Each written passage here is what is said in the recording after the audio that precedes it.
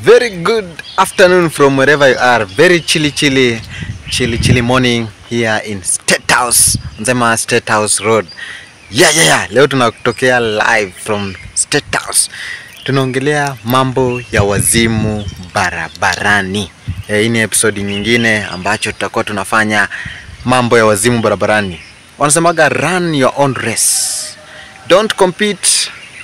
Take care of yourself. Don't endanger your life or endanger somebody's life at the expense of your sinful. They say those who are wreck drivers, those ones who are not taking care of the road signs, and also those ones who are the rude and crude drivers. Ensure you run your own race. Why is the competition? The road is very clear, demarcated, marked. Why are you passing the yellow line? You shouldn't do that. You shouldn't do that. So make sure you run your own race. Somebody you are chasing, or maybe let's say this is Wayaki way. Somebody will be getting into that, they say, the expressway while you go to the jam. Then why would you chase a Subaru guy? Or even maybe it's Kifaru. You are chasing Kifaru. You want to show that you also have nitrous in situ. We don't do that.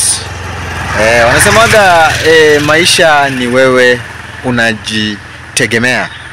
Na ni wewe tu ndio ambaye you'll take care of your life. You'll ensure that nothing or any weapon formed against you shall prosper by obeying the traffic rules. Drive at manageable, they say, manageable speeds. Why should you do 230 kilometers per hour while you cannot have to manage it?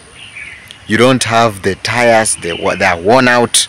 Maybe the grip on the road, it's raining, you are speeding.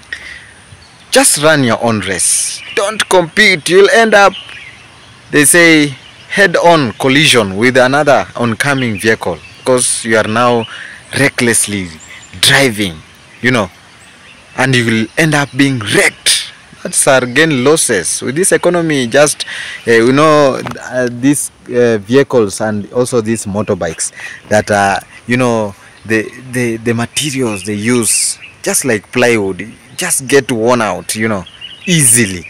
So whether you're a biker, you are let's say you are driving that heavy machine, just take care of those passengers and also yourself. Don't endanger other people's life or even yourself. So even another please to wood to these road drivers, these matatu drivers, matatu touts. They are taking now, like they are looking for customers. They really drive recklessly. You might end up killing 14 people in a seat. We have cases, we have heard of such cases of people dying, so many of them. And this is the festive season. So take care of yourself. Ensure you do the checks. I'll really continue reminding you that you do the checks. Check the brake fluid. Check the oil. Check the fuel.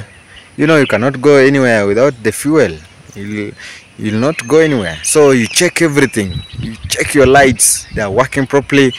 You also ensure that you are updated with the license as provided by the National Transport and Safety Authority, NTSA.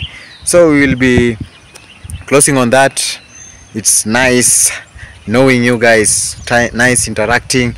We are now heading to 3,000 subscribers. I want to say many thanks for those subscribers that have come in, the new ones. Feel at home. And for the returning subscribers, massive thanks. Many thanks for helping this channel grow. More videos are coming your way. Keep locked. Ensure you hit the notification bell. Share, like, comment, and don't forget to also share with your friends, colleagues, relatives, your parents, your kids. This is Kifaru TV. Nyonga hiyo kitu. Kwani nini?